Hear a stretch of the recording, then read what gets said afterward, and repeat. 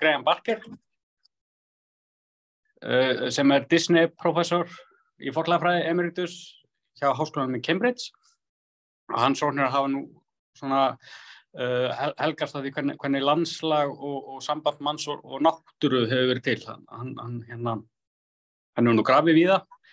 Hann hefur nú verið að hluta til mikið í Libya og gert það skráningu með David Mattingly þegar hann var hjá Leicester. Og síðan hefur hann líka verið það sem við getum kallað svona semi-arid umhverfi á Ítalíu.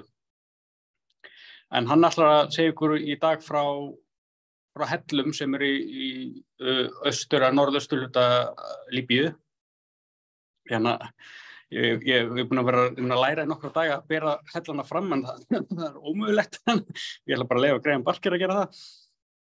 Og take it away, Barker. You're free to go. Sorry for the Icelandic. That's the introduction. Great. Yeah. Well, it's very nice to be invited. I've never been to Iceland. My wife was just saying what a shame it was now because of Zooms. You know, we all do it without visiting. Anyway, it's on one of my priority lists to visit. It's also very nice to be invited to talk, and it's clearly something completely different from Icelandic archaeology. But I hope it's the kind of issues that we're facing, that we're dealing with in this project. I hope they're interesting and useful. And you say it's called Living with Climate Change in North African Prehistory, and it's the archaeology of this cave that you can see here. It's called the Haua Fteah, the big cave.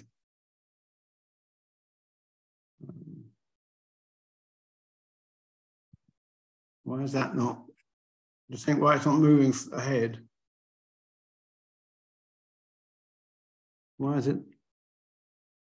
Oh yeah, okay. Yes, there was a big study published in 2014 by Keith Kintigh, and a whole range of American archaeologists. You can see the very well-known figures, Henry Wright, Melinda Zader, Sabloff, and so on.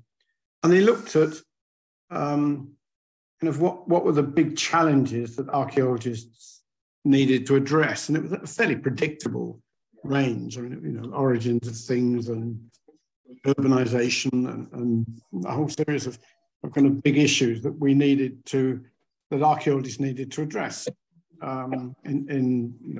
globally, kind of big questions where we could contribute. And one particular one was all about climate change and archaeology, and that's how they put it: how do humans perceive and react to changes in climate and the natural environment over short and long terms? And in this, quoted there from a book called Climate Crisis in Human History, and two of the three editors, Robert Gignac and Claudia Finzi, they start off by saying, we know that the climate of the Earth is changing. We know that it's always changed. And you can see here, we've got the range of changes over millions of years.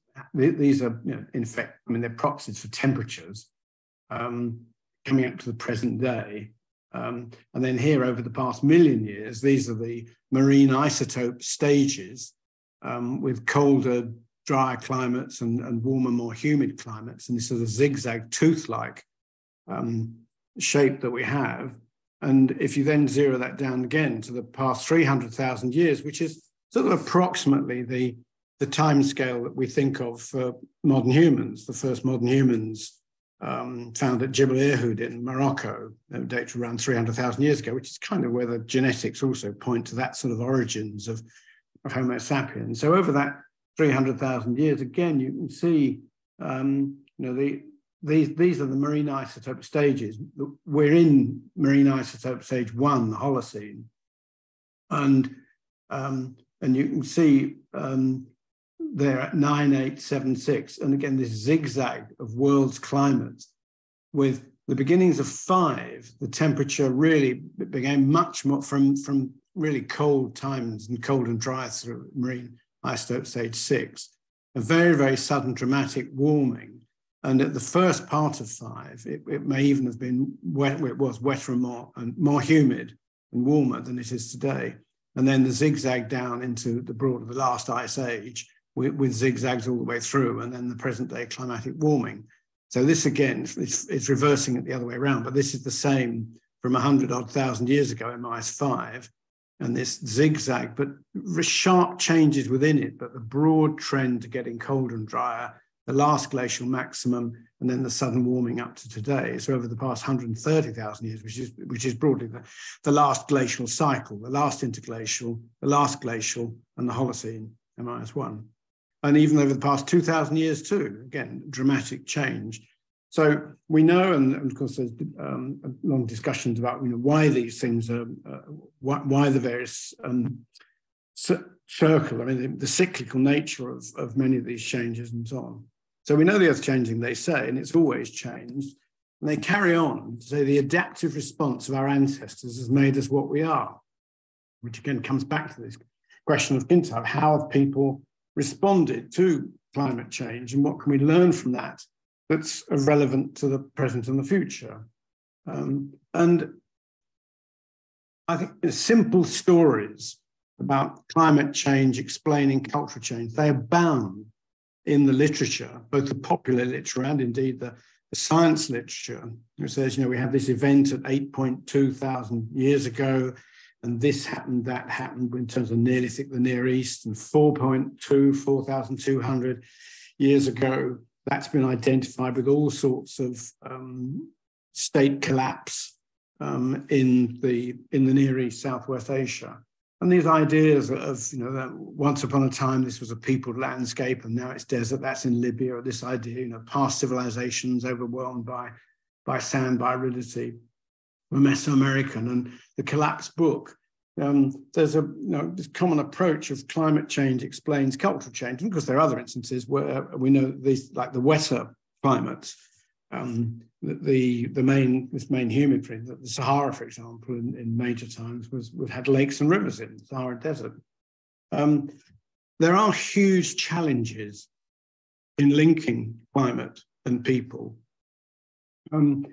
because we have this global knowledge, or the knowledge of global climate change, largely from the Greenland ice cores and cores taken in the ocean sediments, and there are other proxies like that as well, with long-term continuous records. So we at the global scale, we have that understanding, but somehow, what we're interested in is what's going on, at the human scale. What was it like, climate change in Iceland, in 1000 AD, whatever. We're trying to drill down from these global models to regional climate models, to then the local understanding of landscape, and then landscape and people, to get therefore from these global climate models to local socioeconomic impacts and responses.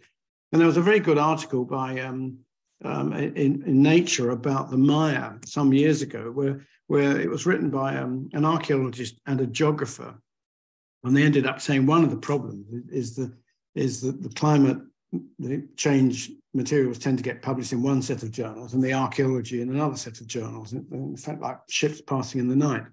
Because I said, we have the climate change effects were variable in time and space. So the last glacial maximum, 20,000 years ago, which was the coldest, driest period of Homo sapiens, around the Mediterranean, we know that it seems to play out in rather different ways. So the effects of climate change are variable in time and space. We have to drill down from these global trends, where the finest data broadly is not where people are, large numbers, Greenland and the ocean sediments, to get these local experiences. This is a really big issue in many instances, that these long-term records, the best records, are very often not where the best archaeological records are. And even if, so we then have to try to create our climate records geographically, that we can tie to cultural, to archaeological, historical records, and demonstrating correlations between the two is normally incredibly difficult, particularly because of the nature of the dating methods that we're using. So demonstrating that this happened in terms of the climate environment or local landscape. And this happened in terms of cultural change. And then, of course, to move to causation is absolutely incredibly difficult. Just pause a minute, make sure I plug my laptop in because it dies on us.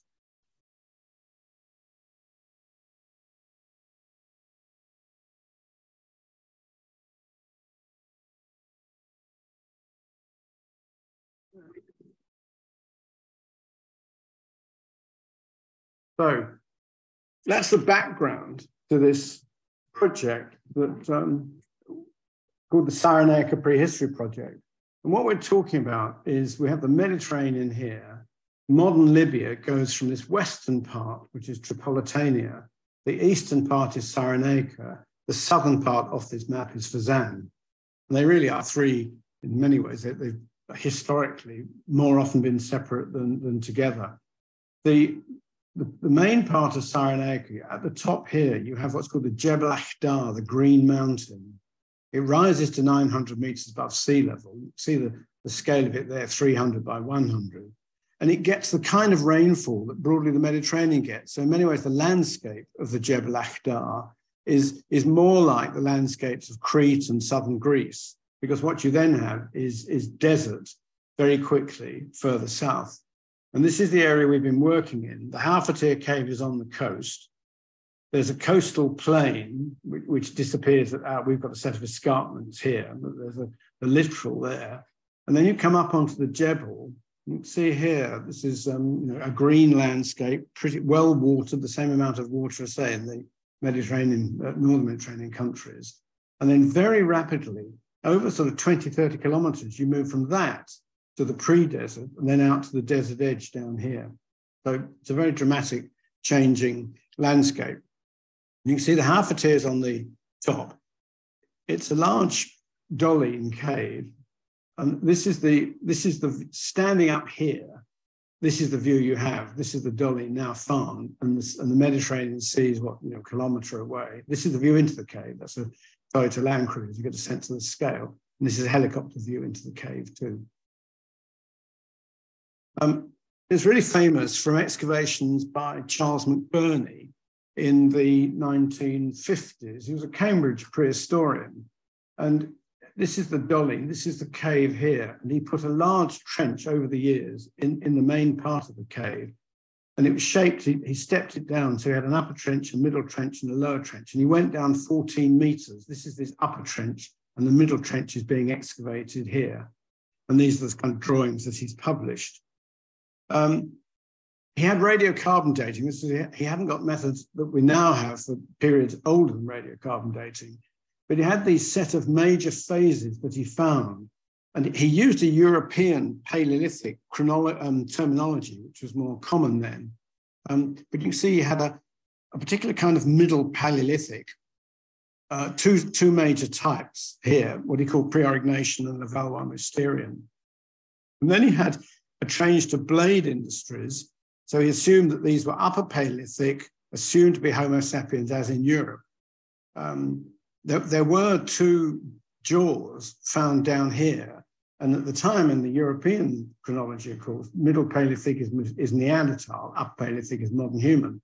And and McBurney actually thought they might be Neanderthaloid, but now we know Neanderthals weren't there, and they were identified some years later by Jacques Houblin as definitely modern humans. So we have modern humans living there all the way through, making this middle Paleolithic technology, which in the African terminology is now Middle Stone Age. And then there's a change to making this upper Paleolithic blade technology, and it carries on into a Mesolithic technology and the same sort of thing, but with Neolithic pottery and evidence for domestic sheep. So we had Middle Paleolithic, Upper Paleolithic, and the kind of Late Paleolithic, and the Mesolithic and the Neolithic. He could date back to here, back to 40,000. So back here, he could only estimate, and he thought that it might be, well, he thought if this was 40,000, he looked at the stratigraphies and thought this might go back to 80,000 years ago.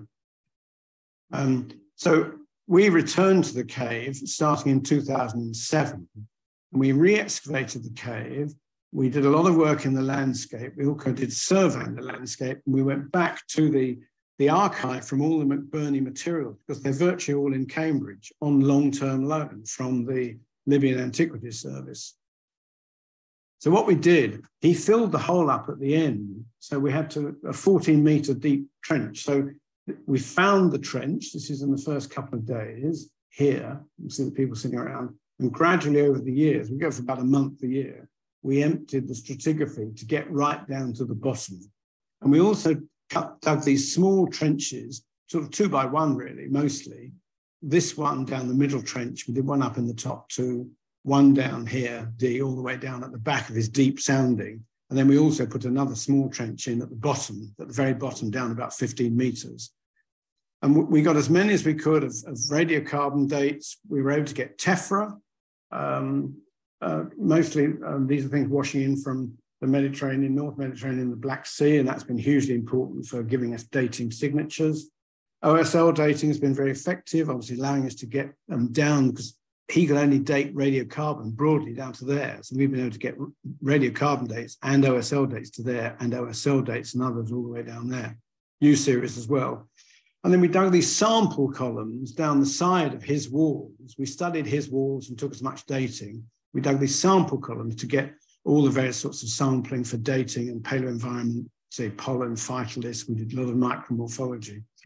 And broadly, the overall sequence that we exposed fits the marine isotope stages, the global stages. So marine isotope stage 5 down here, these are these fine sediments formed in wetter, humid conditions. MIS4, the climate was really oscillating between warm and humid, cold and dry, warm and humid, cold and dry. It's an oscillating climate in MIS4, and we could pick that up in what we called Fasces 4. And then broadly, it went on getting drier and drier and colder, with episodes of short oscillations in between. But basically, these upper deposits here consist almost entirely of shatter from the roof coming down in cold, dry conditions. And then there's a Holocene stratigraphy, which is increasingly dominated by signs of people keeping sheep and goats, for example, in the cave.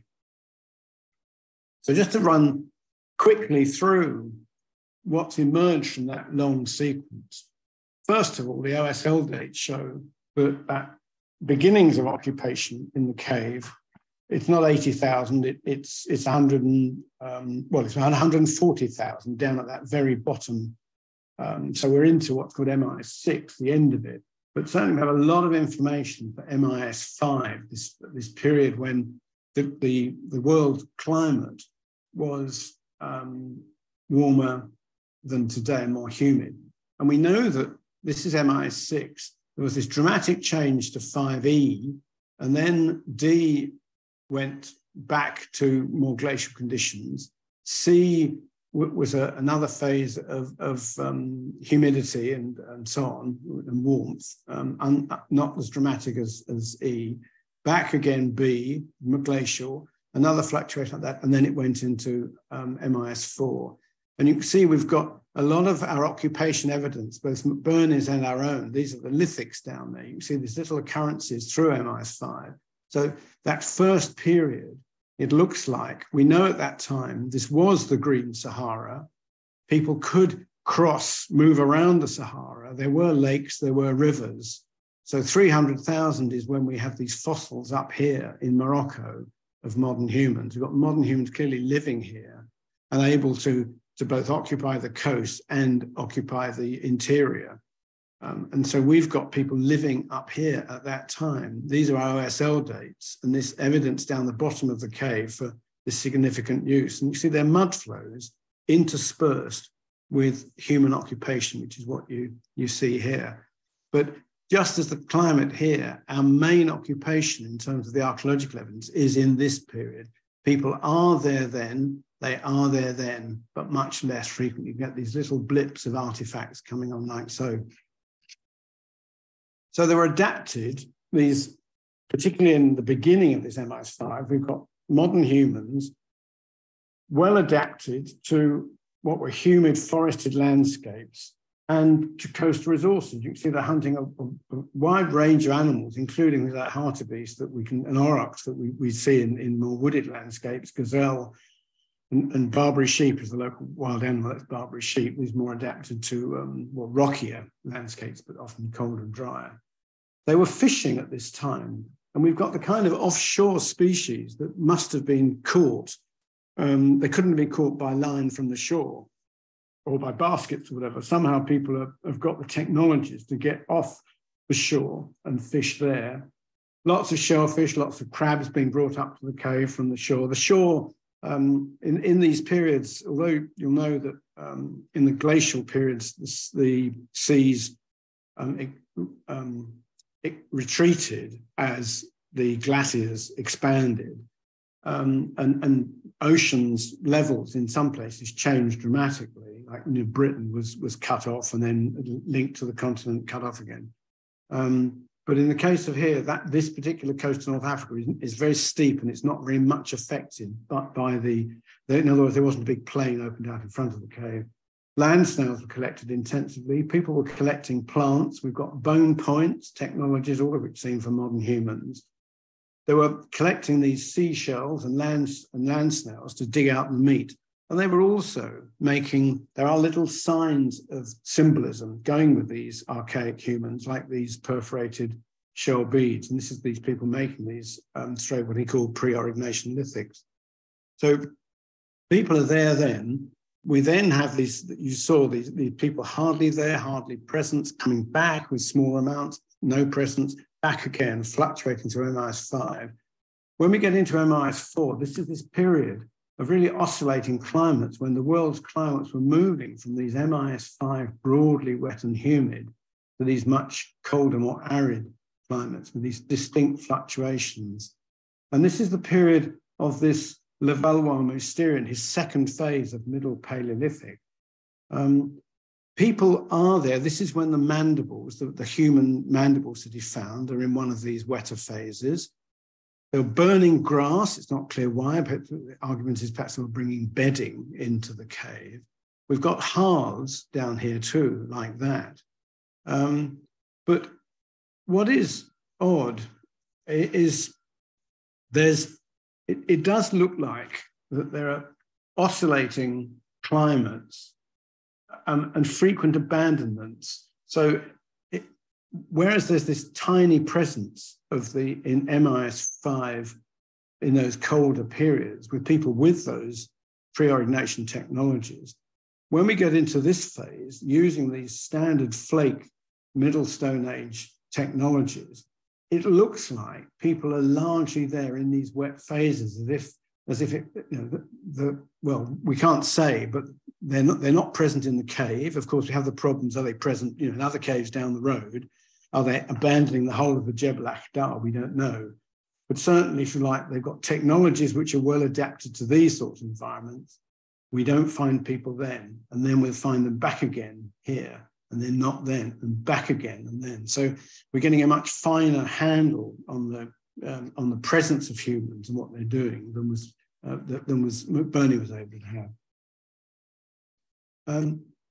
As we move into MIS3, this was now getting into a global trend to increasing aridity. There were those sharp fluctuations. I remember those climate changes, they're zigzagging through. It's not just a uniform colder, dry, but the overall trend was to colder and drier. And at this time, about 45,000, this very different blade industry, actually in some ways a bit like that pre-orignation, but heavy blades appear. And people have often argued, McBurney thought it was the basic Upper Paleolithic, but many people have said kind of it is, but in terms of Middle Stone Age, Late Stone Age, the Late Stone Age is really the much later blade industry. So it's simply kind of it's a very early blade industry, about 45,000, but only for about 5,000 years. And then the cave appears to be more or less entirely abandoned. Again, things like the mollusks show this presence and then people disappearing. So early Dabon, there they are with all this material. There appears to be interdigitation. The key layer that McBurney excavated, covering the transition from these middle Stone Age, well, Mousterian to Dabban, flake to blade industries, was a big layer. I mean, I think it was 20, 30 inches, something like that. Or no, only 30, 40 centimeters. And he had the suspicion that he had mixed things, because he did say he'd found mixed deposits, Levallois, Mousterian and Dabban together. And he did have a sense that he might have mixed. If you read carefully, you can see he's not entirely clear whether they were like they're there from mixing. From our very detailed stratigraphies in those trenches that we dug down the side of his, there's just the hints of interdigitation, that you get those wetter phases, and there are those classic Mousterian flakes in, and then it flips to the first of one of those colder oscillations and drier, and people are there with these Dabban blade industries.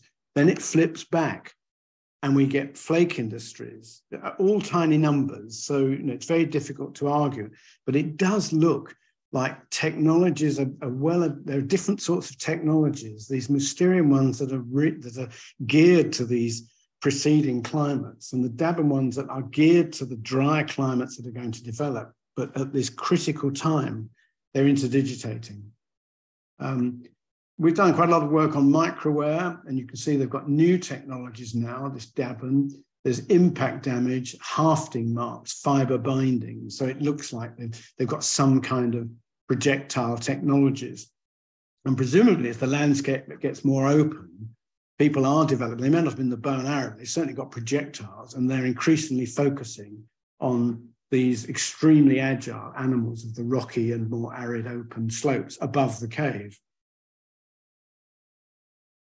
So increasing aridity, new adaptations, but periods when people just disappear from the record. MIS2, it was really significantly cold and dry now. 20,000 is the maximum golden conditions. And what we've got is, again, late Dabban. People have come back into the cave 4,000 or 5,000 years after this big gap. And they've got those blade technologies, Dabban technologies, but they've also got, we've got evidence like this, grindstones, which have got fragments of nuts and grasses on the residues. So people are beginning to develop much better ways of using the plants that are increasingly, presumably, using the arid zone landscapes for all that they're worth. And interesting, and it's an increasing emphasis on plant foods.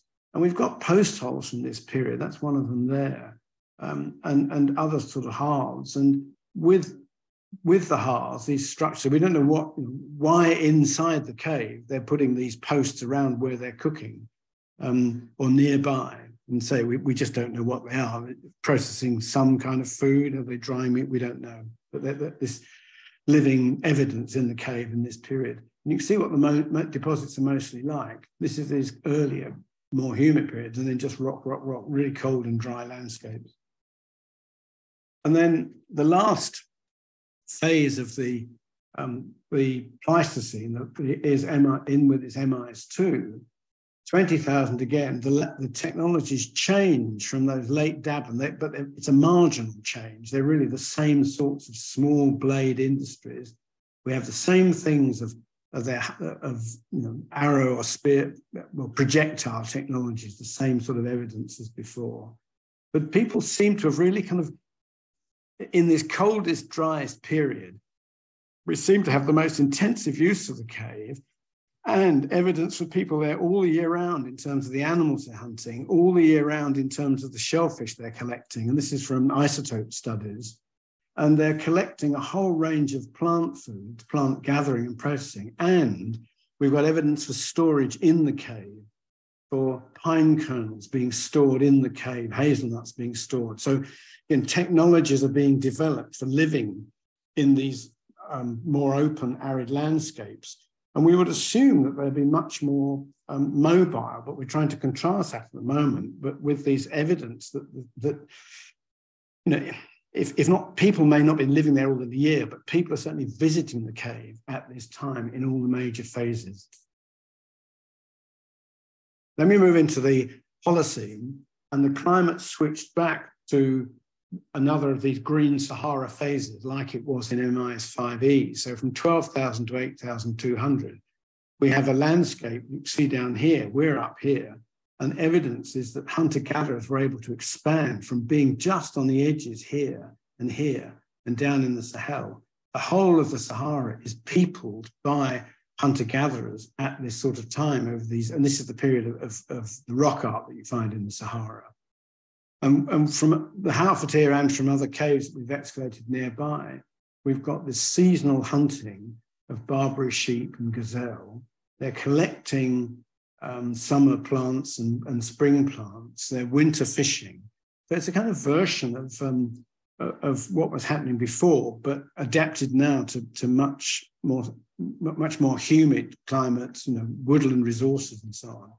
So the technologies are kept and developed for living in these more forested landscapes, but also making use of the coastal as long before.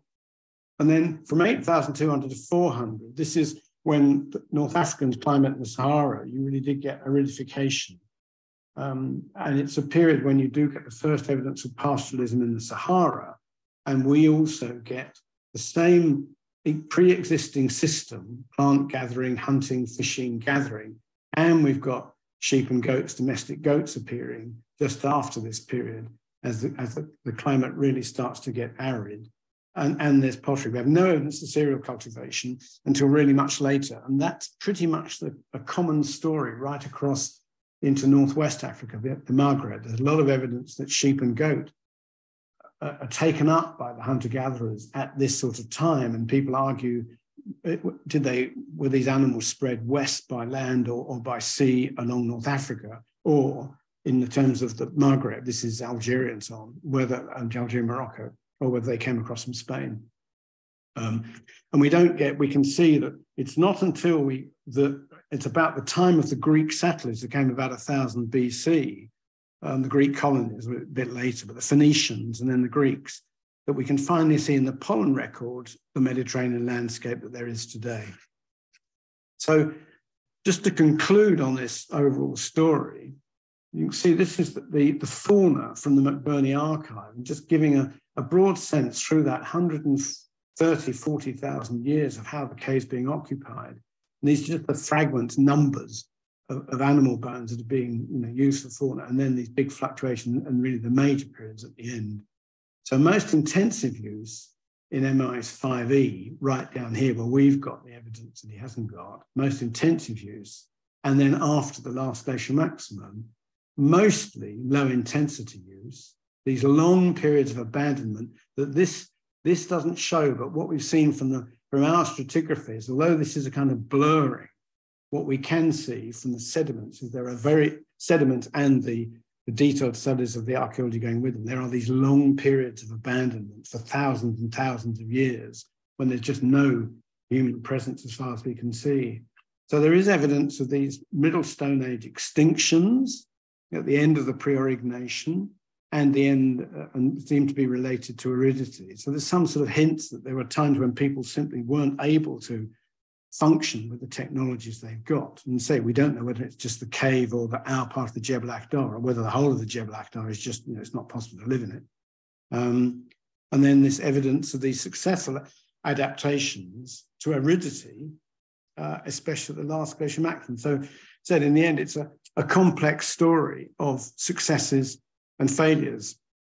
One of the weaknesses of the project is we haven't got the really fine climatic detail. We've got pollen records, sediment records, and molluscan records. But the work we've been doing in Shanidar Cave, following on this project in Iraq, this is a cave which has got Neanderthals and then non-humans. And for example, there we've got a really good sample of microfauna, which we haven't really got in our cave, apart from right down the bottom in the MIS 5 levels. And so a PhD student at Cambridge has tracked local landscape change from the microfauna, because this is what these are, is little rodents that are being caught by owls and eagles and so on in 10, 20 kilometers from the cave. So it's basically telling us the changing fauna about the changing landscape. And what she's been able to show is, for example, as it starts to get into these drier climates, the Neanderthals and then the modern humans using the cave, they're dropping into the cave in Shanidar in short periods when the climate flips back just for a couple of centuries. Sometimes it flips back to more amenable climates and then goes back. And so these small scale differences they're not picked up by the other proxies, which we have, the climate proxies in the Shanidar cave. And we've only got those climate proxies really in the Haua Fteah. So it is a complex story of success and failure, but we're faced with some of those problems as some of the climate data and the people data. Sometimes it's really rich together and sometimes it's not. But it's a classic problem of trying to address the successes and failures. But at least for all its weaknesses, I think it's a more complex story than often we do get of these stories of how people adapted in the past. So a huge amount of people have been involved in this project, and it's just acknowledgements like so. And it is a unique. There's talk about inscribing it as a World Heritage Site, not on its own, but the Greek colony of Cyrenaica is about half an hour inland from the cave, half an hour drive. And the Greek settlement of Apollonia was the port of Cyrenaica, and so there's talk of how possibly therefore to include this as part of that World Heritage Site. Okay. Yeah. Okay, thank you very much, Graeme. That was very interesting and very